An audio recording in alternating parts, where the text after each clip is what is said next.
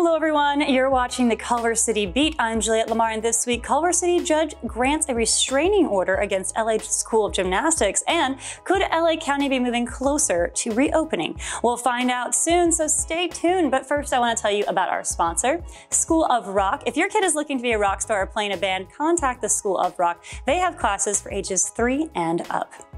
Our top story today, Westside diners are weighing in on the safety of visiting restaurants amid the COVID-19 pandemic in light of a recent study suggesting in-person restaurant patrons are more likely to contract the virus. We'll be right back with the news after this story.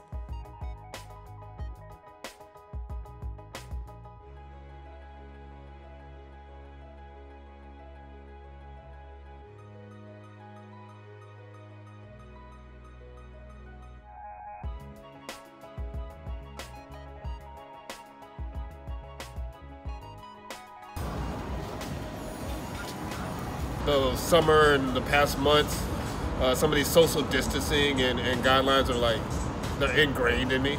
So like everywhere I go, I'm doing it really kind of without even thinking. The restaurateurs whom I support, I trust. I know their facilities are clean and that they are following protocol.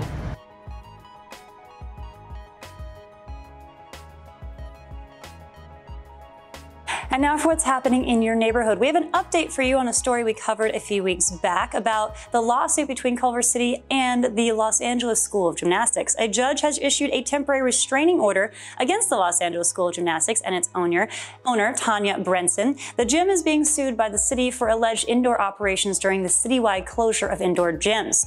The owner, Brenson, previously stated that she has not violated any health orders and conducted all her sessions and classes outside, as was stated with the public health orders issued in July. The lawsuit was filed on September 1st after the city received several complaints from residents and the gym staff about classes being held indoors.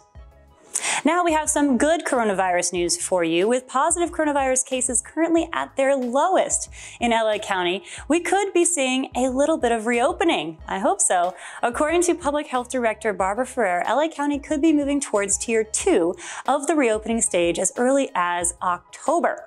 Officials will be examining overall figures at the end of September to determine if Labor Day weekend is causing any surges in cases. That's all the news we have for you today. Thank you all so much for tuning in. I'm Juliette Lamar, and you take care.